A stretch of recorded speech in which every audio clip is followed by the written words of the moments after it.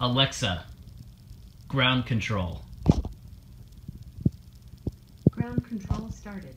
Options, party mode, lights on, lights off. Party mode.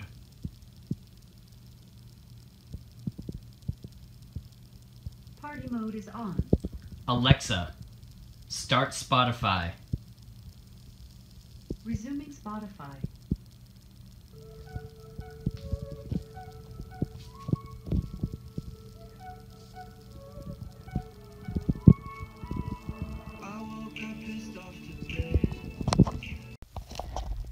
Hey Internet, this is Colin Warren, and in this video I'd like to show you, finally, after 8 months, the final results of combining Alexa with Raspberry Pi to make a home automated light switch that will turn on and off any appliance that plugs into an outlet. In addition, it has a little special trick I'll show off to you there. And you're not supposed to work yet. So, first off, I'll show you a little bit of the setup, and then I'll show you what it does. So, we have here 8 outlets. You can plug up to 8 different lights here. I just have 3 plugged in right now because this is all I can find around the house to demonstrate. It works for all 8. So again, all 8 plugged in. The guts of the whole thing, it's just a mess. I wouldn't look too closely. We've got a Raspberry Pi over here, being controlled by a solid-state relay board. I think that's the technical, I don't know, it's some sort of relay board. Forget if it's solid state. But I got one that clicked, and this is the one that doesn't click as loud. So these guys are all hooked into these, and the Pi is running Lightshow Pi, at least a library installed, which will show off the little hidden Easter egg I've included in this whole system.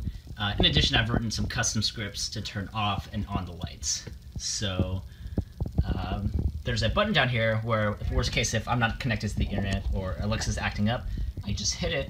But for today, because I spent way too much time working on this, I figure I'll show you the home automated, voice automated part. So first, I'm going to turn off the lights for maximum effect. Alexa, ground control. Ground control started.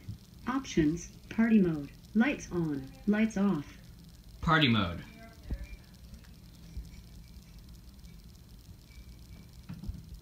Party mode is on.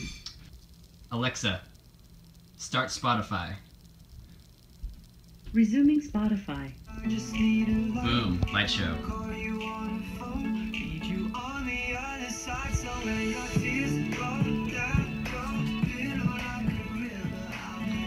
Again, this system works for any 8 lights. You can plug in LEDs, these things, what have you.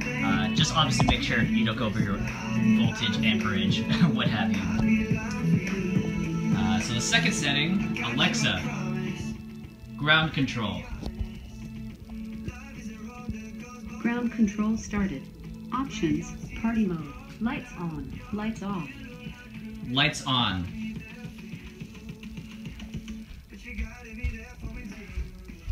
Lights on. So now all the lights are just steady. Alexa, stop Spotify. So now I can actually talk without having to yell at the music. Yep, now you see all the lights are on. So it's just running like normal. Pretty simple. And now if I go Alexa, ground control.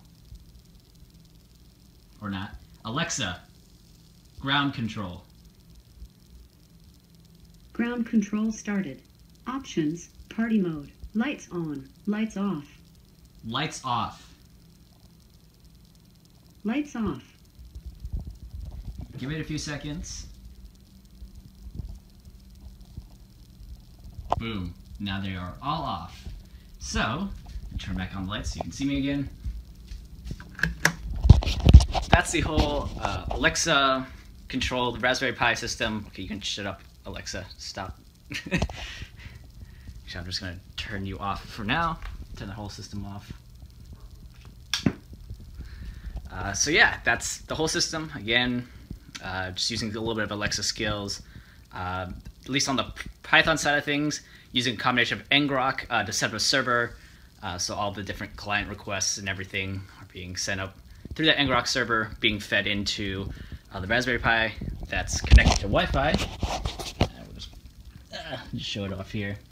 And then once the Raspberry Pi gets a request, then it runs some built-in scripts. So either, okay, if I say Lightshow on, it runs the Lightshow script, or I say lights on, runs the lights on, lights off, runs the lights off script. So again, this is the Lightshow home automated, Alexa automated light system. Again, plug in 8 outlets, 8 different things. Hopefully you guys enjoyed. We'll see what the next project is, but this took 8 months, 300 hours of sheer perseverance.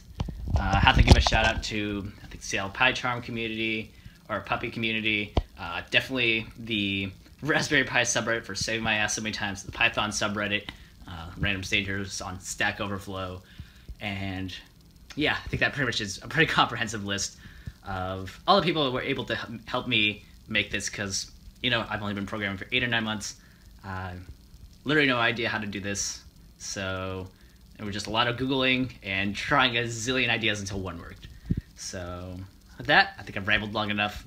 Catch you guys later, and hopefully you enjoyed, and I guess I'll shoot any videos of this as I'll be installing it in my dorm with some LEDs, so that should be pretty cool.